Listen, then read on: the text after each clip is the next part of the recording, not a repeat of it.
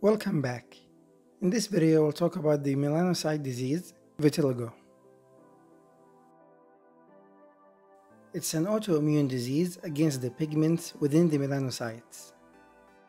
So the melanocyte numbers will be the same, but the pigments within them will be decreased. This affects all surfaces in the body, including the skin and all mucosal areas, such as the mouth and the inner lining of the genital tract.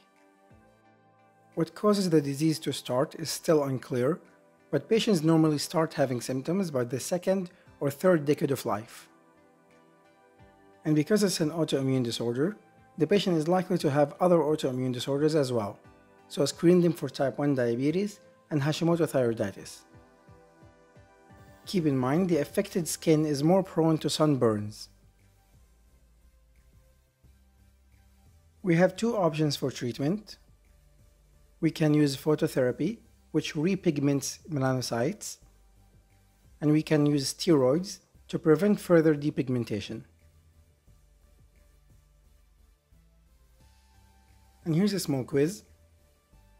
In which layer of the skin do we have melanocytes?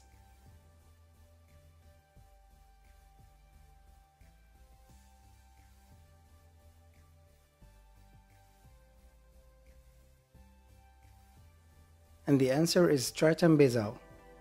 Alright guys, that's all I have. Thank you so much for watching, and hopefully this helps.